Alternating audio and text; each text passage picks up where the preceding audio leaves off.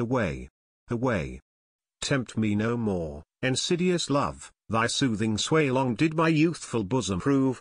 At length thy treason is discerned, at length some dear-bought caution earned away.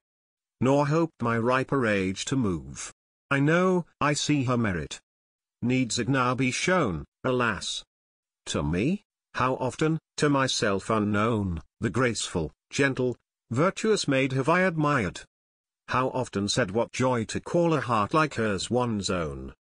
But, flattering God, O squanderer of content and ease, in thy abode will care's rude lesson learn to please? O say, deceiver, hast thou won proud fortune to attend thy throne, or placed thy friends above her stern decrees?